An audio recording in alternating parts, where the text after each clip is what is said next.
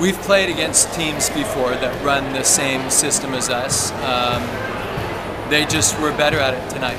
They were better at everything they did than we were, and they're a really good team that played really well tonight. And I thought we did an okay job. I thought we played pretty well, and they just never gave us any opportunities to gain an advantage. What kind of adjustments did you guys try and make after different games and plays? Just, we tried everything, honestly. We tried everything with our offense, tried to get the ball to different people, tried to serve tougher. We just weren't able to do it. They didn't allow us any opportunity to make a dent in what they were doing. They dictated the pace of the game.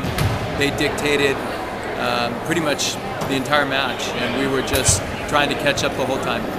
What do you feel like your team has learned from playing 3 of the top 10 teams just within closeness of each other?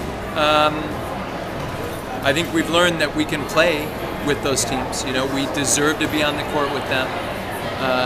We've learned, it's exposed some weaknesses in our game, and that's good.